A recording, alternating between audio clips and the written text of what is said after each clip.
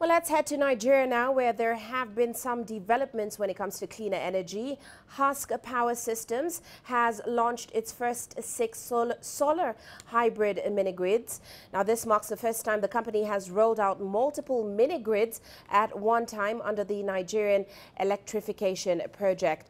Funded by the World Bank and the African Development Bank and implemented by Nigeria's Rural Electrification Agency, the initiative will provide clean, reliable and affordable electricity to about 5,000 households and 500 businesses in Doma and Lafia in the north of Nigeria.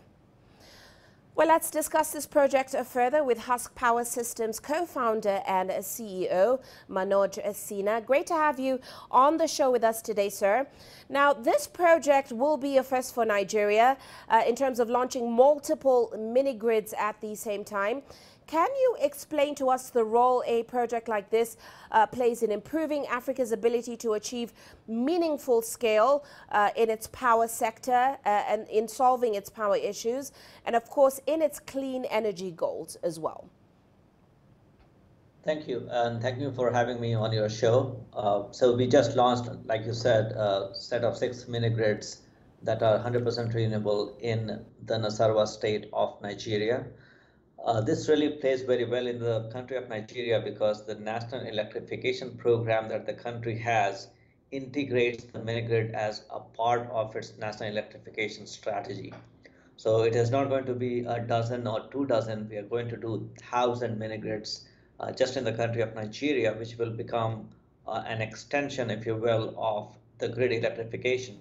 And we are doing that with 100% renewable source of energy, and thereby we are directly leapfrogging to 100% clean power rather than transition from, let's say, coal or oil or natural gas and then transition to a renewable source of energy. So I see mini-grid playing a humongous role in terms of catapulting the whole African continent, and we are only in Nigeria and Tanzania, but mostly in Nigeria, to a renewable power and provide 24/7 access of electricity to people in the rural parts of Nigeria in our case. Now, of course, mini-grids, they have been hailed as a cost-effective solution for Africa. But stakeholders in the sector say the sector hasn't grown quicker because of 2 things, favorable regulation and, of course, finding the funding. So tell us how Husk Power was able to raise that funding and also work with Nigeria's government to achieve this project. So those 2 reasons are definitely very important. There are 2 more pillars to the success of any mini-grid. One is what you call LCOE, levelized cost of energy. And the 4th one is how do you really create a demand in the rural areas where nobody had electricity to begin with. So I would say there are 4 reasons why the mini-grid has not truly scaled at, let's say, Pan-Africa level or global level. And Nigeria is very important because Nigeria adopted a mini-grid policy back in early 2017, which makes it very clear for mini-grid developers to come in, get licenses, and these are all one-stop shop kind of arrangements. So we don't have to wait for years to get licensed to do, let's say, the next 100 mini-grids. That is playing a very important role for us, and that is one of the reasons why we entered Nigeria. Secondly, the funding. Of course, any investor who brings in capital, they want their due returns, right? And regulation forms the first basis of operating a business. So to make sure that the investors get their due returns, the 2 other factors that I talked about are critical. Levelized cost of energy that we are able to generate and distribute to people in the rural areas so that it is affordable for people who are using supply.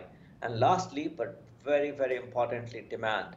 The demand during daytime doesn't really exist because most people are very agricultural driven and there is no productive uses of energy. That's the programmatic approach that we at Husk brings to the society or the community, because our goal is not just to provide electricity, but to really catalyze the socio-economic development by accelerating the productive uses of power. By that I mean, suppose you have carpenter shop that might be using manual process to build 5 furniture pieces. We transition them to sawmill, planing machine. All of a sudden, that 5 furniture pieces goes to 50 furniture pieces. So that's the kind of intervention that we bring, which is very unique. And combination of these four things then makes mini-grid very, very replicable and scalable. And Right. that's what we bring, which is quite differentiated. Right. Now, of course, Husk is planning to expand to a fleet of more than 100 mini-grids in Nigeria within the next 2 years. Also, you're looking to expand these projects further in Africa. So as we discuss Africa's climate goals at this year's COP26, what are your plans to move forward with this in Africa? What role do you think they will play in helping Africa reach its climate goals? And certainly, do you think the regulatory and business environment in Africa is ready for such projects? So one good thing about, if you look at the telecom sector, right, they transitioned. So most people in Africa, as I understand, they did not have to go through this landline connection. They directly catapulted or leapfrogged to telecom, which is a cell phone network. We see minigrid catalyzing that in that sense. So in Nigeria, like we have discussed, it is the regulation or favorable regulation that allows us to do this.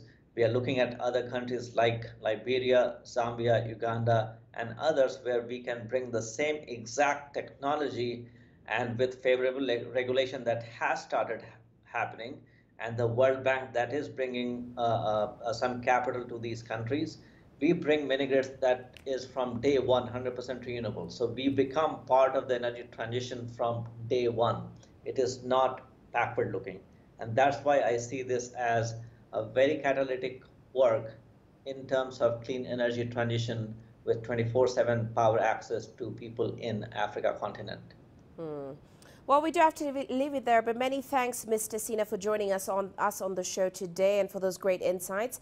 That, of course, is Manoj Sina. He's the CEO and co-founder of Husk Power Systems.